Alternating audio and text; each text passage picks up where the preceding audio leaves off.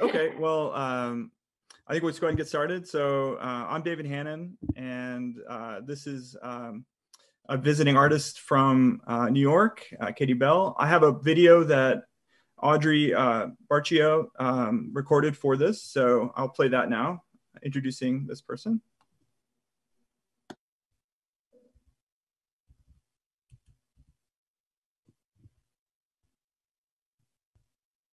Hello, I'm Audrey Barcio, Assistant Professor of Painting at Ball State University, and it is with great pleasure that I introduce our visiting artist today, Katie Bell.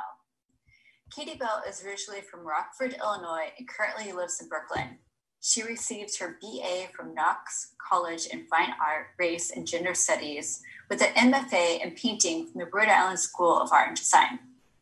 Katie's work has been exhibited at Mixed Greens Gallery in New York, which is where I first encountered her work, Storefront in Bushwick, Brooklyn, Plug Projects in Kansas City, OK Mountain Gallery in Austin, Texas, and the deCordova Sculpture Park and Museum in Lincoln, Massachusetts. Katie has been awarded Artist in Residence at the Marie Sharpe Space Program based in Brooklyn, and recently was awarded a fellowship by the New York Foundation for the Arts. Currently, Katie is preparing for a solo show at Locust Projects in Miami, Florida. Now let's give Katie a warm welcome from her studio today in Brooklyn. Thanks. Thanks so much, Audrey, for facilitating the visit. And I really appreciate everyone tuning in kind of wherever you may be. I know that right now that could be your house or the studio. So I really appreciate everybody taking some time in this really kind of unusual circumstance. I first wanted to start out by kind of acknowledging the oddity of this space for a lecture, and also the kind of oddity, I'm sure a lot of you are kind of learning through demos online and virtual space. And I've been thinking a lot, like everybody, about this screen kind of as a new framing device for my work. And so I thought, I'm in my studio today. It's in Brooklyn, or it's in Manhattan in the East Village. I live in Brooklyn. And I thought, why not use some visual aids kind of as a way to introduce you to my work. I think there's certain things that Zoom kind of allows that if I were on campus in a lecture hall, just wouldn't be available to me. And so I thought it would be a nice way to introduce you to my work by using some kind of physical objects.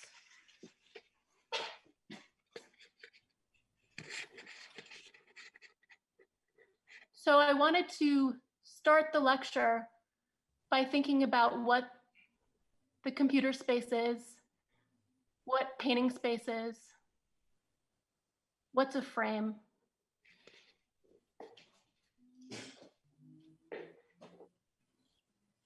When I gather material in my studio, I'm often thinking about what's its weight, what's its shape,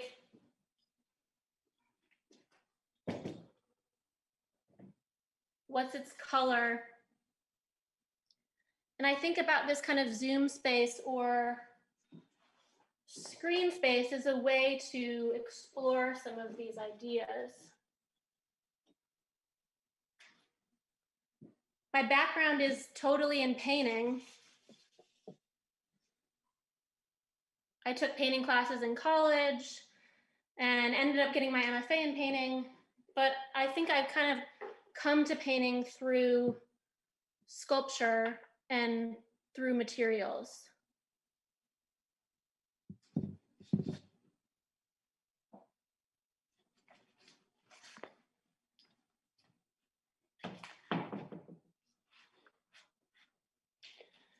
And when I'm looking for objects to work with, a lot of the objects I'm working with are found. Some are fabricated, but it's a combination of these items. And I think about the studio space much like the Zoom space and this kind of white cube I've constructed on Zoom as almost this like experimentation space where I can look at things isolated and think about things in a new light, separate from maybe where they came from, which is often on the street or found in junkyards, metal yards.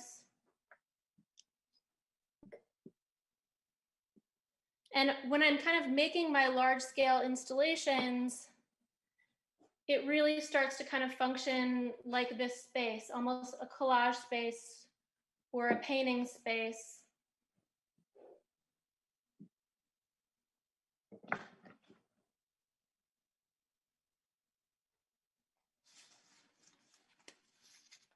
And this space obviously is a tabletop, and so things have a certain amount of gravity to them.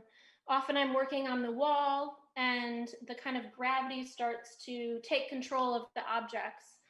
And so often I'm working on the ground and then kind of constructing these things, bird's eye view on a ladder, and then kind of moving them to the wall.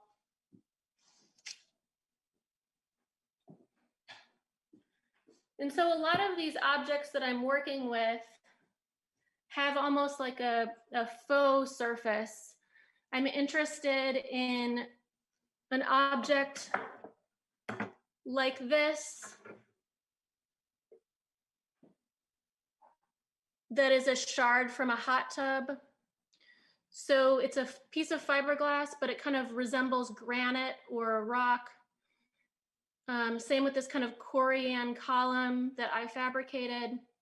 A lot of these things start to kind of act as if they're meant to look like something else, as if the object has a costume on or it's in disguise. So it's kind of dressing up to be a rock or a piece of stone, marble. I'm really interested in kind of how these textures start to act like just abstract painting marks. When you get really close up to the object, it's as if it's just, you know, stippled painting techniques. And so I'm often looking for things that kind of, you know, mimic a painting language and mimic painting language in relationship to kind of interior design. And so the studio kind of often acts like this site, almost like a laboratory. And often when I'm walking around and kind of surveying the street to find things like this was just found on the street outside my studio, I'm trying to think about it in this kind of this blank space where it can kind of be divorced from its prior life and prior history and have a new history, but also kind of bring in its past into the work. And so often I'm looking for things that are abstract in nature. They don't have too much specific information in terms of maybe a date or a time period or a pattern that would kind of, you know, put it in a certain time period. I'm looking for things that can kind of have this elemental quality where it's a shape of color. I wanted to share with you just a few kind of snippets from the studio that I often look at, that if you were in my studio, you would see as you're walking around. And so some artwork that's been really influential to me. Robert Morris's scatter piece.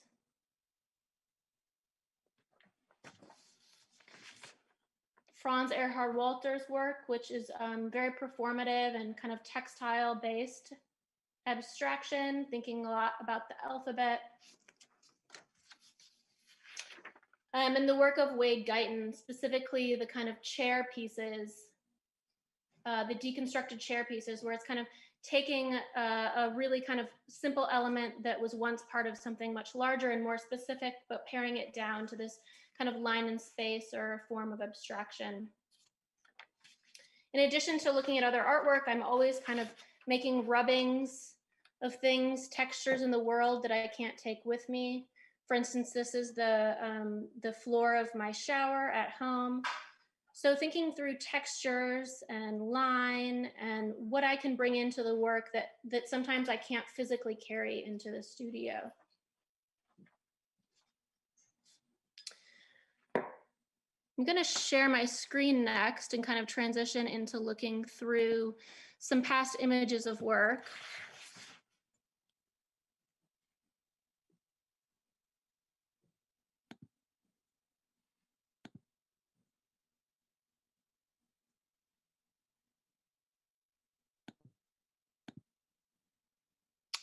Can you all see that okay? Yes, sorry, I can't see anybody, but yes.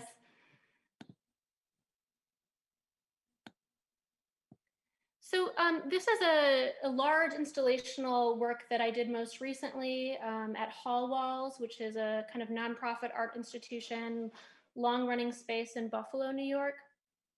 And I wanted to share this with you because it's really where my head is at right now. The title of this show was Abstract Cabinet. And I started thinking through what if a room or a gallery could act as a kind of a holder for abstraction, often like a kind of stretcher bar would for the kind of support of an abstract painting.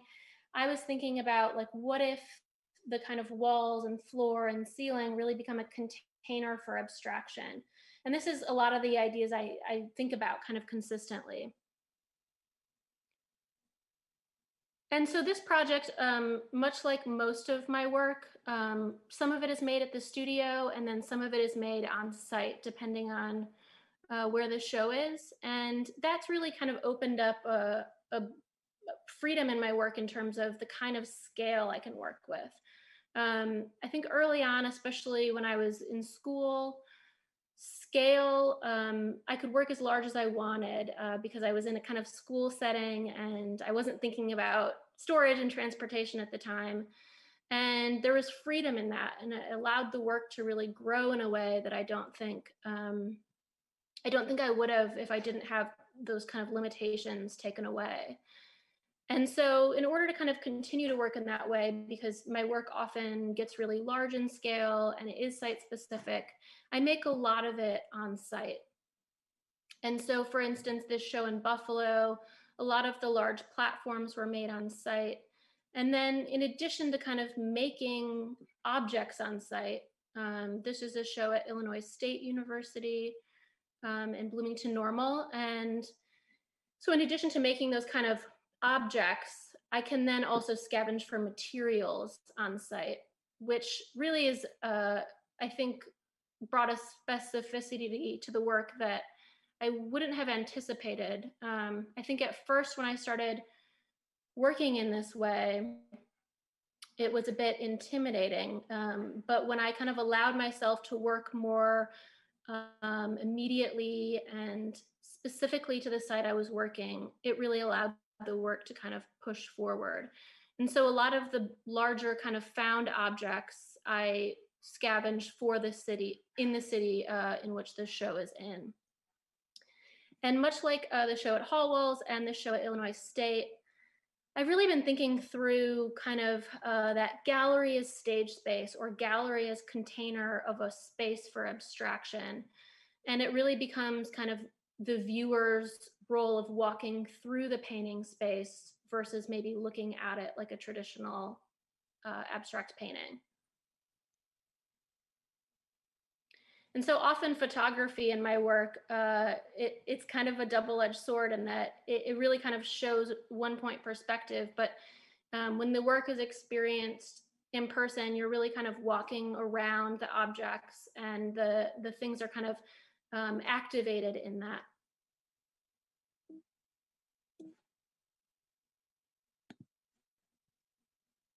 I've been looking at a lot of Russian constructivist theater. I got interested in that a few months ago, and I got really intrigued by the idea of the stage is just as important as the actors.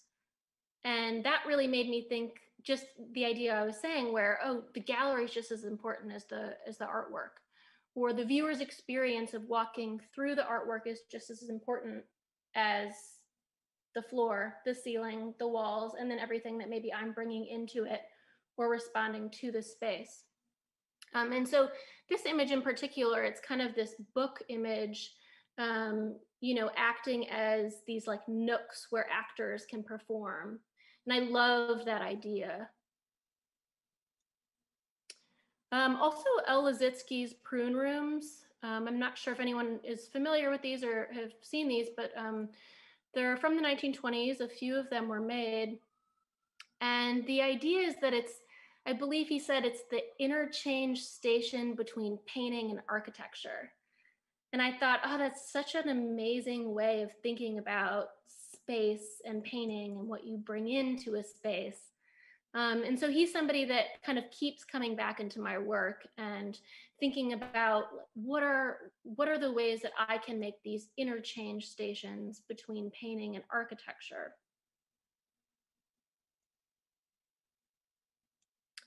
Also influential, a bit later in time, Kay Sage, a surrealist who kind of never really got her due in her day, but she makes these kind of amazing paintings that feel as though the actor has just left, or maybe the stage space is kind of waiting for the next act to happen.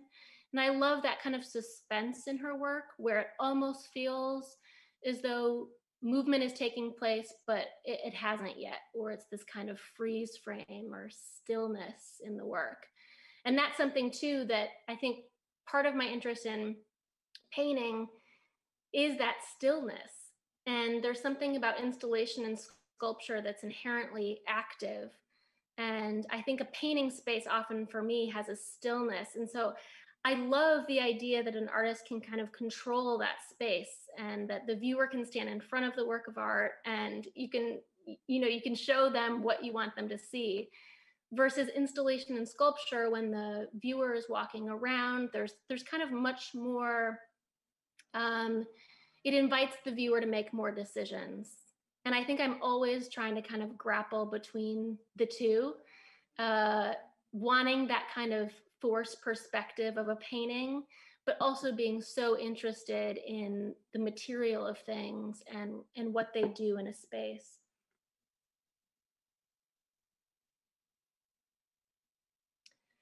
I just wanted to show you a few other examples of my work for those who aren't familiar with it. But as I said, my background really is in painting. I started making paintings of interior room spaces when I was in college and somewhat in grad school. And these interior room spaces would always kind of have a sense, just as I was saying, this kind of like the event was just about to happen, or it just had happened and it was in this kind of freeze frame state. And so I started making really large scale charcoal acrylic drawings on paper, similar in scale to this work actually, like mural scale, where I was connecting large sheets of paper together and working on the wall.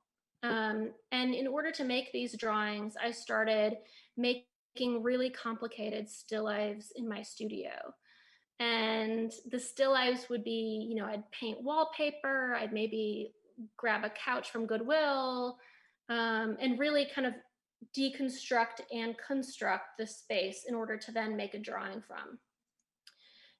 And I think as time went on, there started to be more of an investment in what I considered at the time the still lifes versus the actual drawings and paintings I was making based off of the still lifes. It's as if those drawings and paintings just were kind of after the fact, like all of the decisions and the excitement and the kind of, the creative energy was really flowing in the way I was making the still lifes, but then the paintings just kind of felt like a remnant of that process.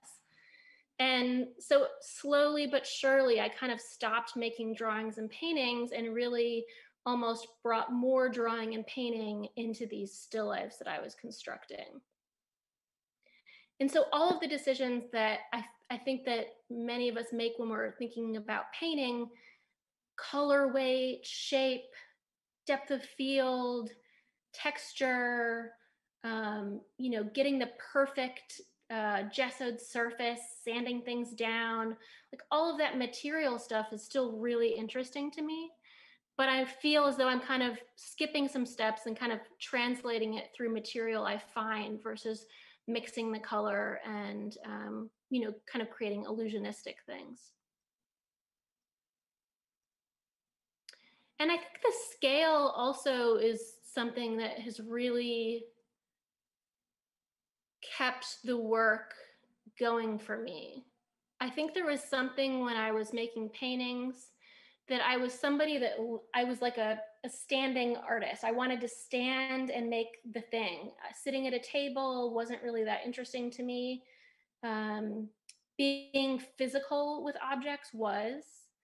I have a background in college playing volleyball, and sometimes I think about that actually being really influential. I don't think I would have been able to say that in the moment, but after the fact, I think there's this kind of competition with something that is really driving to me, and specifically dealing with materials that are a little bit too hard to handle, or a bit of strength to get them together, by all means necessary, creating this thing that really motivated me. And I think I was only able to recognize that later.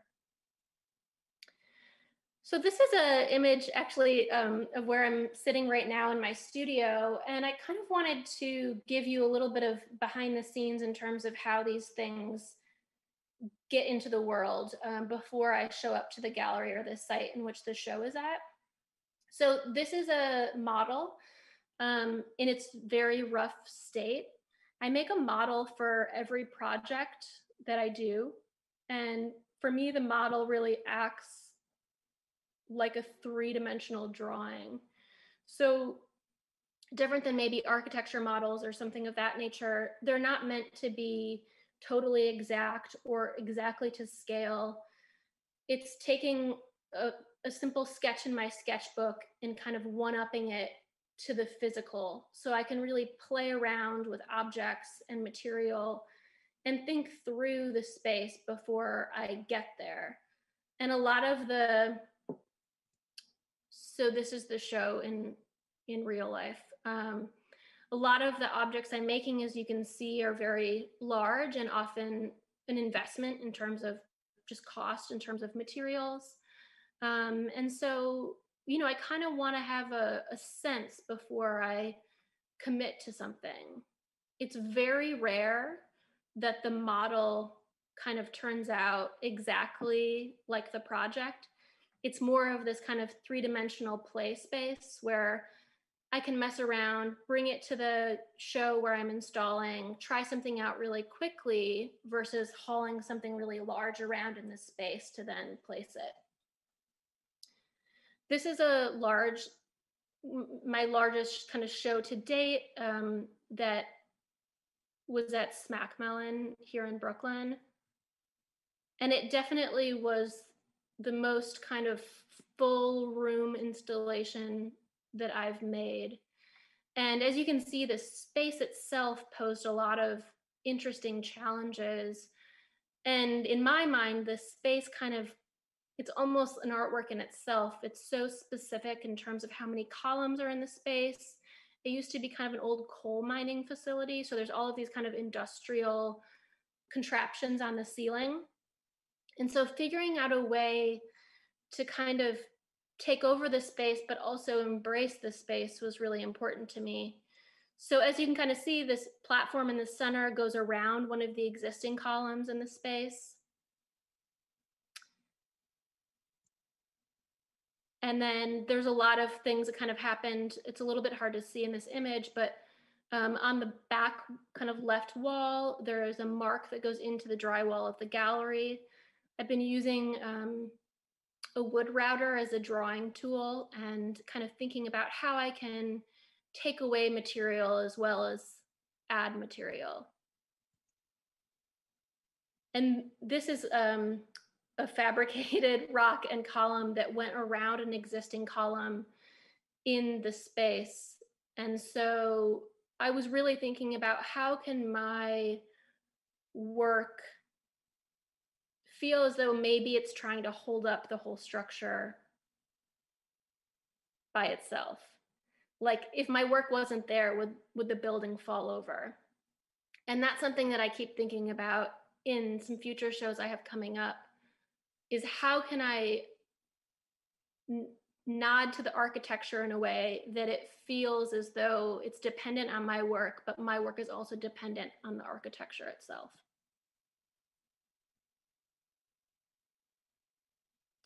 And so you can kind of see the scale ranges a bit. This is kind of a smaller scale work for me. The title of this piece is called Casualties.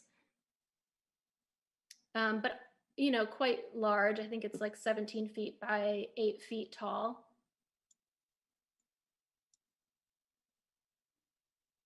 And same thing, thinking about this stage space, almost where every object that I bring into the space is an actor.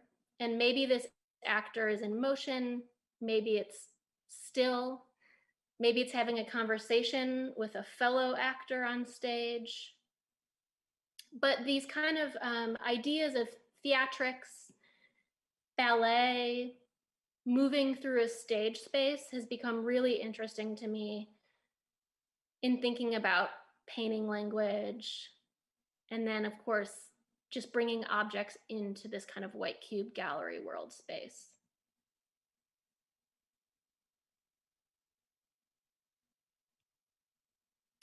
I wanted to share with you, I think a lot of the time when I'm listening to artists speak, I like to kind of see the behind the scenes, the stuff you can't really see on the internet. And a huge part of my just time spent as an artist is doing things like this, just going out and looking for materials. So this was in Miami a couple of years ago, where I'm at a site looking for kind of debris for a sculpture I was working on there. And as I kind of mentioned, the site in which the show is at is so important in shaping the work.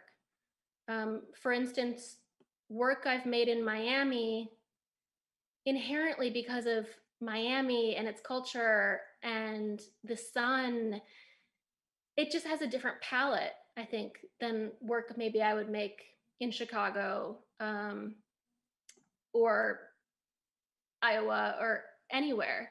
Miami has everything sun bleached because it's sitting outside. So it's a bit faded, it's a bit pastel. It's a much more kind of modern city than like Buffalo, New York, where Miami's acrylics and plastics and laminates and veneers and aluminum. Whereas if you go to Buffalo, New York, you're looking at, when you scavenge, marble and wood and things that are very worn, that have been there for 100 years or more. This is actually an image from Buffalo when I was scavenging for material.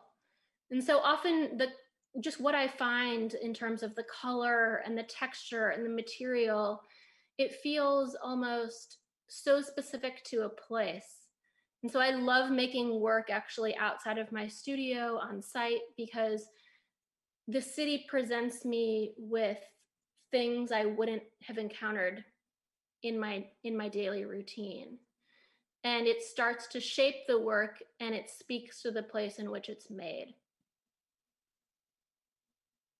And a lot of the things I'm kind of looking for when I'm out in the world, I kind of talked about it a little bit when I was working with the objects here, is it's a really particular type of object where, for instance, the image here of the green plastic slide, taken out of context of maybe a play set, it really starts to become almost this green abstract squiggle from like a, I don't know, some sort of, Frank Stella painting or something. And that becomes really interesting to me, where it had a function in its previous life, but how can I kind of take it from its habitat, bring it to my studio, and transform it to be something a bit different? I think that a lot of times it'll be something that hasn't had so much wear that it feels too particular to a place.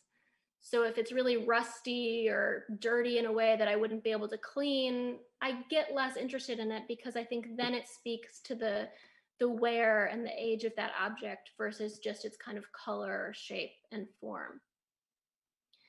And when I'm kind of out in the world, there's things that I can take with me, things I find on the street or in a junkyard or a salvage yard.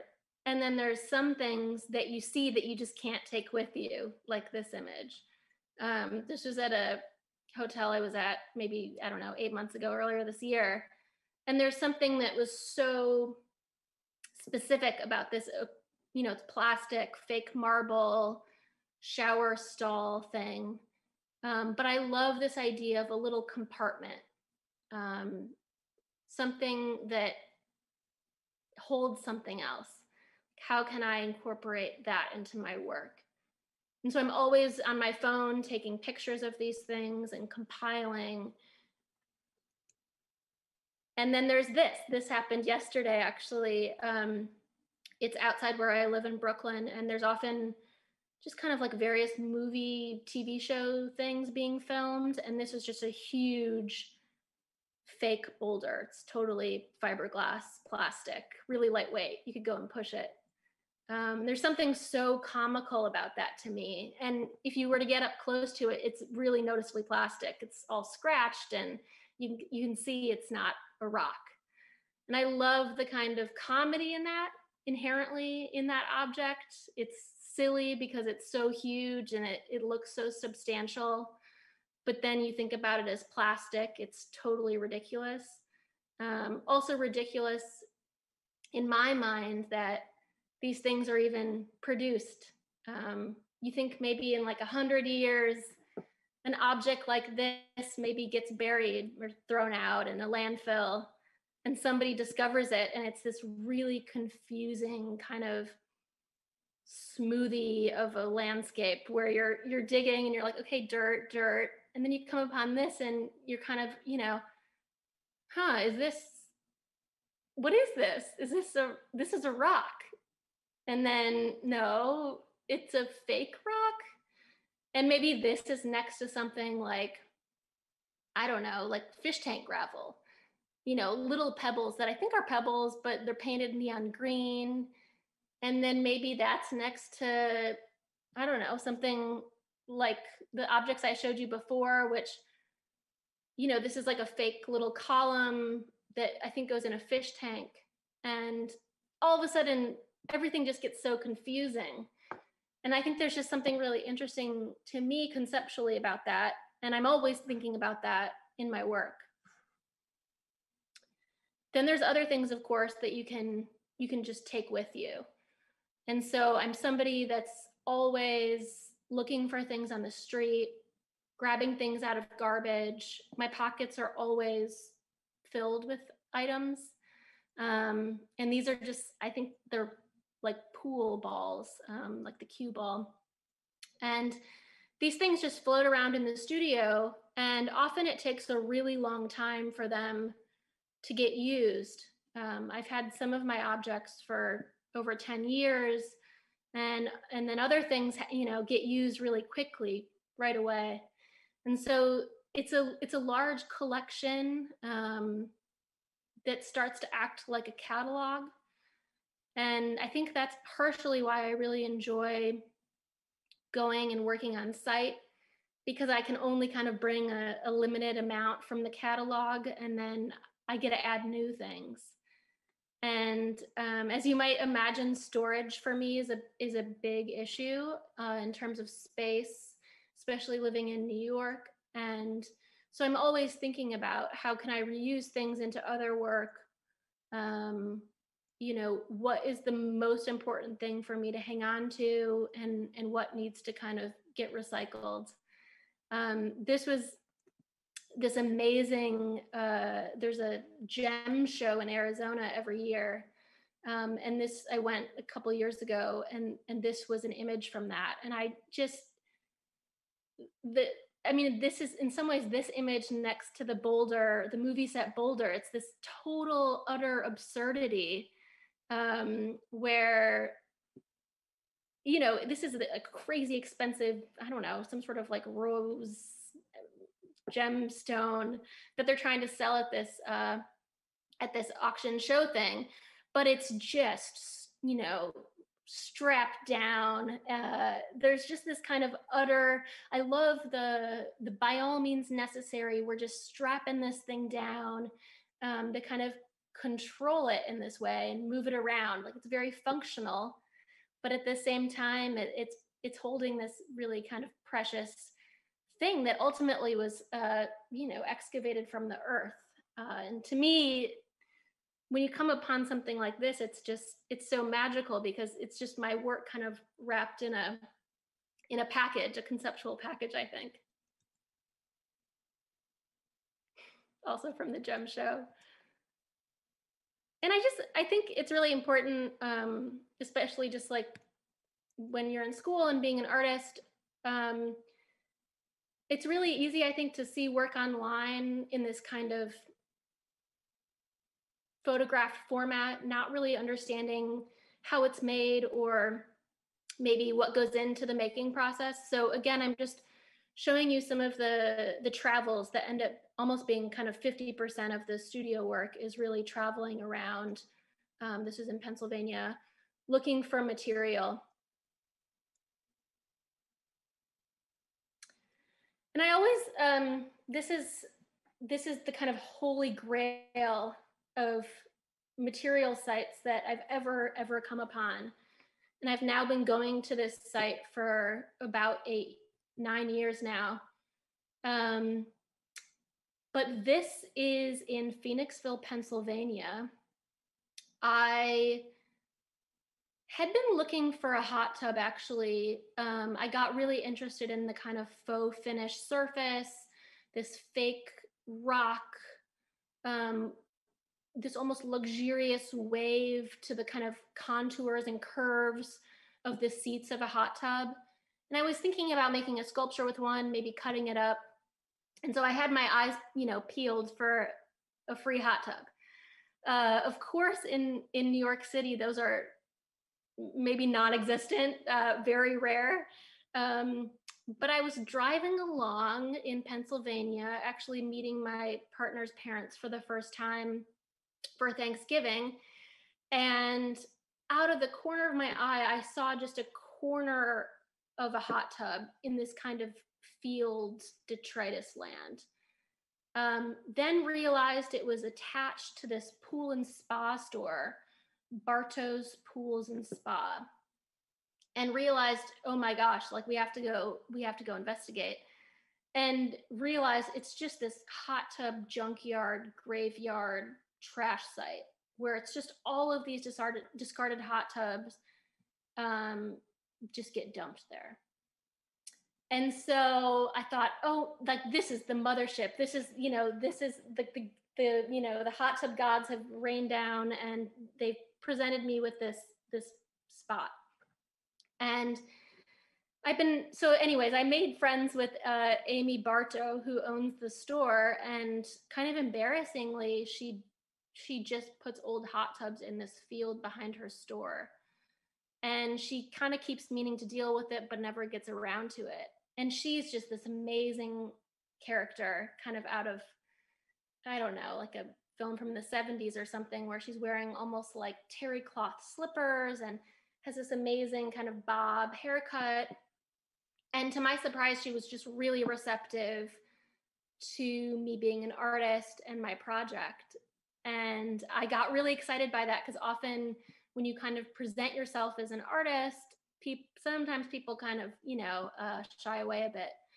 And so we started this relationship, and she started to text me every time she got an old hot tub in the store or needed to get rid of something. And she would say, in this kind of amazing, almost salesman-like pitch, we have a 2001, you know, Spa Galaxy model with blue quartz finish. You know, she would just go on and on, almost like reading the kind of the pamphlet for it.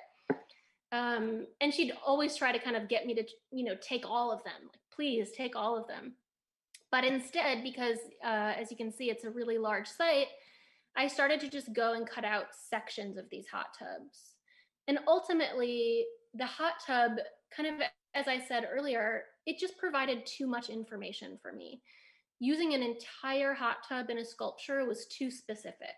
Like, it would just read as a hot tub sculpture.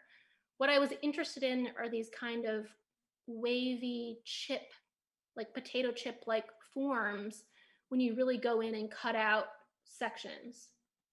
And what was so great about having access to all of these different hot tubs is there were just many different colors, different finishes. And so I would go with like a Sawzall, connect a million extension cords to that store behind there, and saw out kind of various sections of the hot tub, and then slowly bring them back to Brooklyn. And I've been working with these pieces for, as I said, like over 8 years, but I've kind of accumulated them over time to really create a large body of them. And they've kind of been incorporated in and out of my work over the years. I just wanted you to see, this is where I'm sitting, but I thought just to have another kind of vantage point or viewpoint of the studio, where, as I said, when I'm bringing these kind of, you can see the hot tub in the bottom right there, the kind of pinkish wavy form. When I'm bringing these things into the studio, there's this process of almost having to divorce it from where it came from, which might mean cleaning it, cutting it in a certain way to kind of eliminate details or kind of particular narratives, maybe a label or just something that roots it in a specific time and place. And as I said, the studio really kind of acts as this kind of, I don't know, scientific laboratory where this is the process where I get to just sit and stare at these things for a really long time and figure out, what do I want them to do? What are they telling me to do? Are they going to be hung on the wall? Are they going to just sit in the room? Do I need to add things to them? It's kind of this cataloging process where it's just kind of, it's like a factory kind of processing new product and then figuring out where I go from here. And so just to kind of, I wanted to just give you a little bit more specifically, kind of start to finish of how I work with the models. So this is the table where I'm sitting, where I make the models, but as you can see, the materials are very rudimentary. I basically just sweep the floor in my studio, and that's what you see on the tabletop there. So it's like little scraps of plaster and laminate and foam. And I usually make the models with foam core, or just kind of foam. And it allows me to just play in a 3-dimensional way. So I'm using a hot glue gun. It's very basic. And then you can see this is kind of what I came up with. And just to kind of give you the full picture, oh, there's a close-up of the model. So you can see I'm thinking through different materials. There's thread in here.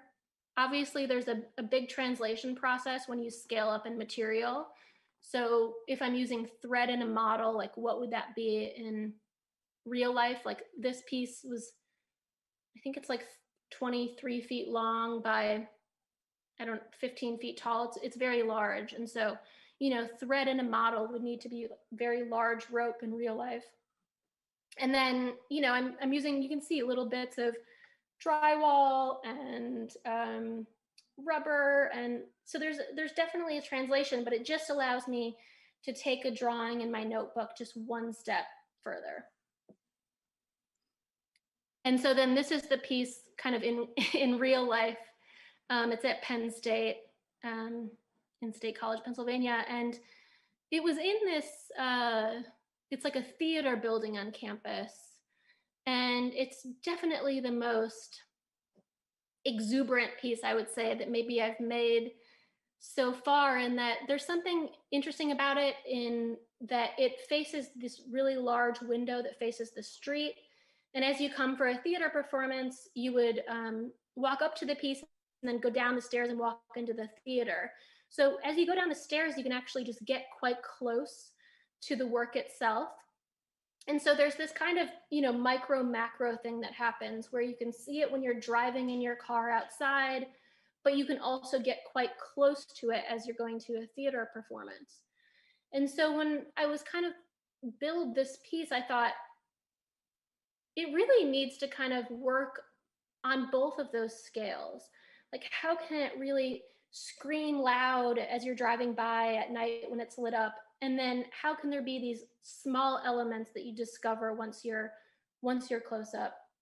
So the piece has these kind of smaller details that I was really interested in kind of creating so that the viewers would have that experience. And at the time, I went to a Dolly Parton concert, and she said, "You always have to wear one thing that the people in the back can see."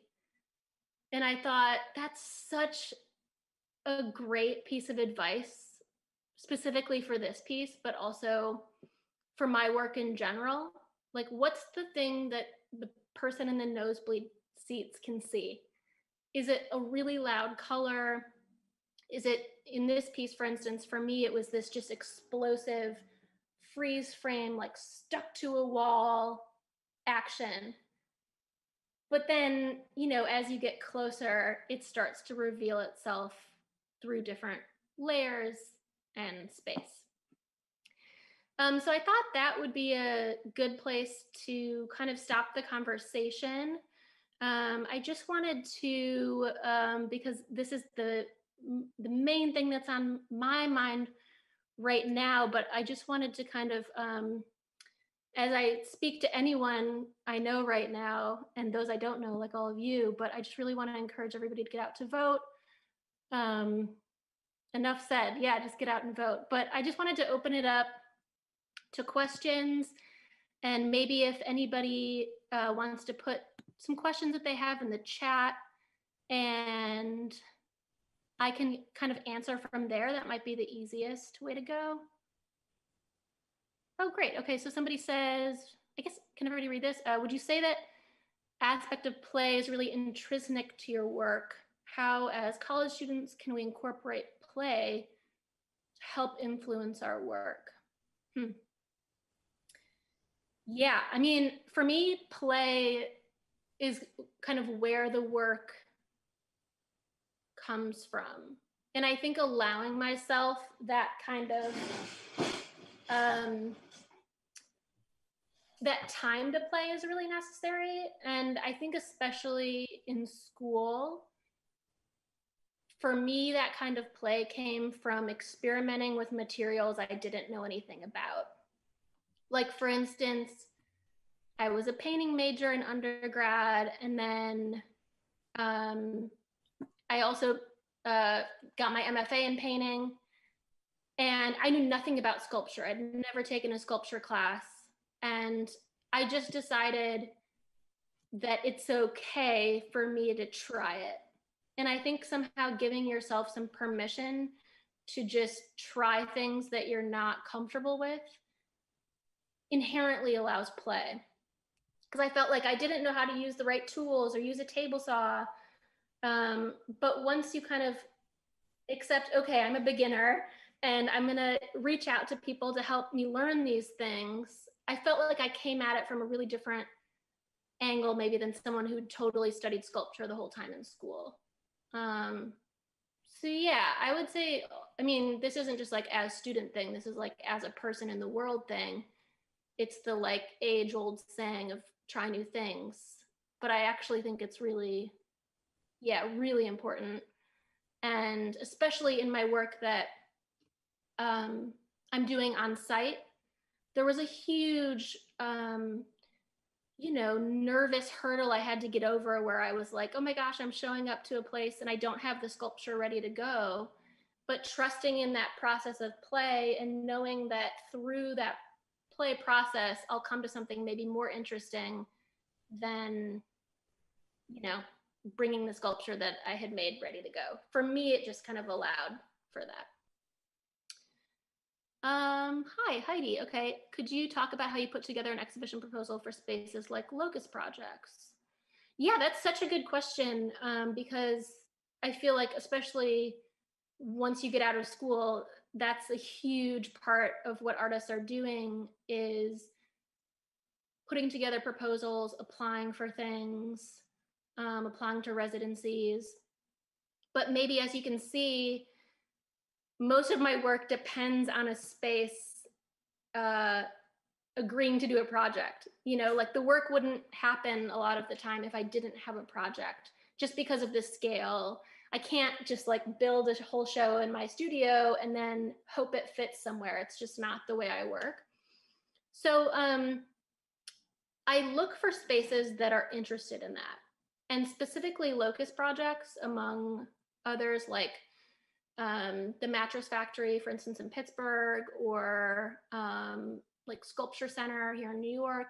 They're interested in projects that are specific to their space. Like they're not interested in just pulling out some sort of, application you had for something else. And so I'm specifically looking for spaces that support my kind of work. So that would be the first step. And then secondly, I find that with applications, even though this is a frustrating one to hear, but the more work you put into the application, the better the application. And so even before I get a project, like if I'm making, for instance, I don't know, for Sculpture Center's proposal, like they ask that you make a mock-up of what you want to do, a site plan. So I'll make a model, and I'll try to articulate the idea to the best of my ability and really try to flesh it out, which is how Locust Projects first happened. It was like an explanation of what I wanted to do. But in order to write that explanation, I had to make a model for myself, even though they weren't asking for it at the time. So yeah, I feel like that's an annoying answer, just because it's like you kind of have to create a lot of work for yourself. But I think all of that just starts to feed the application, and then it always feeds the next application. David, if you're working on site in a new location, how long do you allow yourself to scavenge for materials? Yeah, that's a really good question too, and one that I've kind of gotten better at over time. I usually, ideally, at least a week of that would be like getting there, looking for materials, making the piece. That's minimum a week. 2 weeks would be ideal. A month would be perfect. To me, the more I can experience a place and the longer I'm in it, the better the piece becomes. Specifically, like for Locust Projects, it's going to be a month, and so I'll really feel like I'm living there, and it's it's going to be, not only am I making the work, but I'm figuring out what the place is, and I think that's just really important. I had a show in Buffalo earlier this year, and I was there for a week and a half. And I think as I kind of go, I get faster, and I can kind of zero in on things and do more work ahead of time before I get there. For instance, like source particular material, ask around if the people that work at the gallery have ideas for places to go. Maybe they can even go ahead of time and kind of scout what's there. But as you might imagine, I'm one of these artists where people always feel like they have something I would love. And I often really don't want what they have. It's kind of I don't know, like if you were to say, you know, oh, I need a black sweater, and your mom or some, I got the perfect black sweater for you today. And you look at it and you're like, this is the worst black sweater I've ever seen. And it's like, how could you mess up something so simple? But I really particular, I think, vision for what I'm after. And I think sometimes it's really hard to articulate that. And so often people will be like, oh, I'm tearing up my bathroom. Come over. I have so many good things for you. And I usually, I don't usually do that sort of thing. I did that thing early on and ended up with a lot of old toilets in my studio, and it just wasn't, it wasn't good. Nicholas, it seems to me that there is something ephemeral about your site-specific work. Is it possible to recreate that work at a new site? Is the non-permanent nature of the work an important aspect for you? Yeah, the work is really ephemeral in that way. And actually, that's part of, I think, why I really enjoy making the models, because after a show is over, it's never going to exist again in that complete format. I might take kind of individual sculptures out of the show as kind of remnants, but it would never exist in that format because it's so particular to the space. And so, yeah, so I think the models actually help me get over that hump, because it's just something I get to hang on to as a reference point when I'm thinking about the work moving forward. I can pull out a model and kind of remember something I did that I liked, or just to kind of have a physical record in addition, obviously, to documentation. And often I take video, which I'm sure many of you know, documentation is one of the most important things, I think, especially for work that is ephemeral, because it's the only record you have for someone that wasn't able to go in person.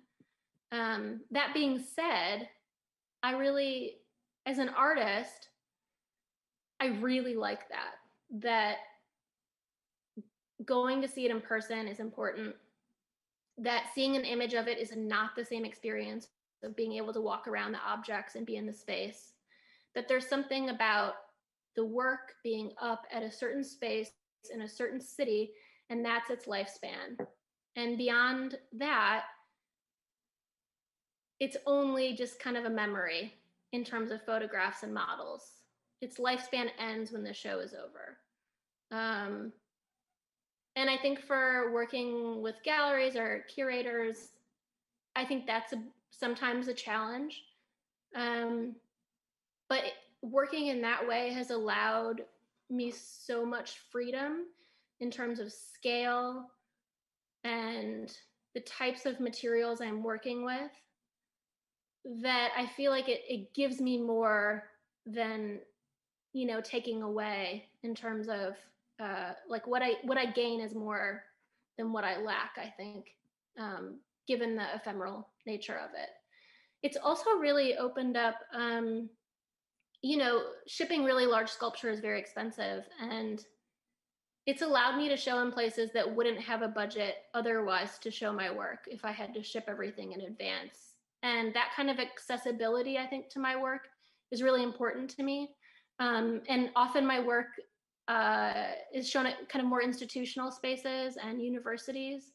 And that allows me to kind of share my work with students and use students and Glenn interns and I did.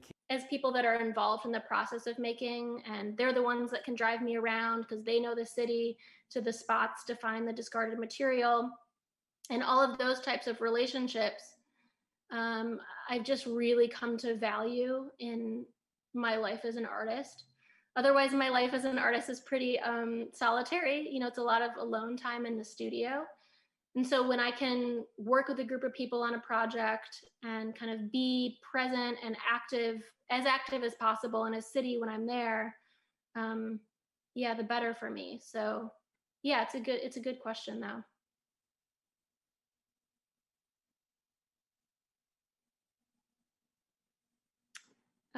David, so one of the first things I noticed about your work is your use of color. I think you have a very distinct color palette. Beyond the location, can you talk more about your relationship and the use of color? Yeah, definitely. And I think that's something that comes up a lot. And it's also something that I felt like I wasn't really, I think I just didn't really have the language to speak about it for a long time. And it's taken a lot of, I think, time making to understand it more.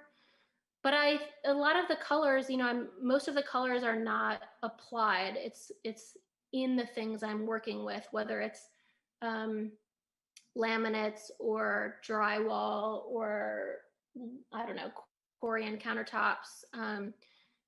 They're all coming from this mainly domestic architecture materials, building materials. And I find that most domestic materials are meant to be pleasing to be around. You want to kind of feel calm and comfortable. And I think there's this really interesting, to me, kind of duality in how comfortable and, yes, pastel and calming the colors are versus what the object is, which is often just like a really heavy, large building material that is nailed and drilled and sawed. Like there's all of these really kind of direct active actions taking place to these really calm, soothing color palettes. And so I think that's why I'm drawn to them. I think there's something inherently interesting to me about something being hard and soft, light and heavy, girlish and boyish. I think the scale of my work starts to get at that too, where it's really large, but maybe it feels soft and comfortable and soothing in a way. But maybe the longer you look at it, there are these kind of dowel jabs and screws and folded things that starts to have a bit of a different read. Also, I feel like this is something that I take for granted a lot, but my mom she would call herself a colorist, I think. I guess I would say she's somewhat of an interior designer, but she only picks paint colors. And she's in Rockford, Illinois, so it's not like, it's like suburban homes, Nissan dealerships, dentist office that she's picking paint colors and the palette for. And growing up, I was just always surrounded by her Benjamin Moore paint chips, and she was always making these color charts to give the painter to then paint the Nissan dealership a certain color, or paint the doctor's office, or the lady that lives, in the next neighborhood's living room. And there's something really, it's like, oh, it's my parents' job, whatever. And then my dad is also a contractor, like he does construction work. And it's something that just was, part of my life for a really long time. And it wasn't until after grad school that I think my parents came for graduation or something. And one of my professors was chatting with them and they're like, oh, what do you do for work? And they mentioned it. And my professor at the time was like, Katie, this, like, your parents are your work. How did this never come up? And it's funny how sometimes the closest thing to you just don't see. And I think, I don't know, I think, now I don't live near them anymore. And I think there's a bit of perspective that comes with that removal, and just knowing that kind of this color palettes were always around me as a kid. And my brother, I have a twin brother who's a painter too. And I think my parents are kind of like, what, like these two artists, what happened? But they're so creative, and they're so hands-on in terms of the way they construct things, and the way they think through structures and space and color, that I think somehow it just rubbed off. So that's where I'm kind of coming from with the color. I think I'm actively right now trying to, I guess in my palette, like punch it up a little. Like, is there a way to bring in a kind of sharp red or a royal blue or a forest green, to kind of maybe even highlight the pastels even more. So that's kind of where I'm headed right now with the work I'm working on.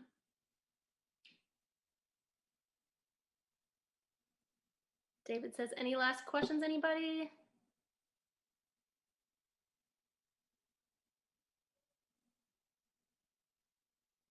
Well, thank you all so much. This has been really fun. This is kind of my first kind of official artist lecture on Zoom. And yeah, I appreciate you all coming.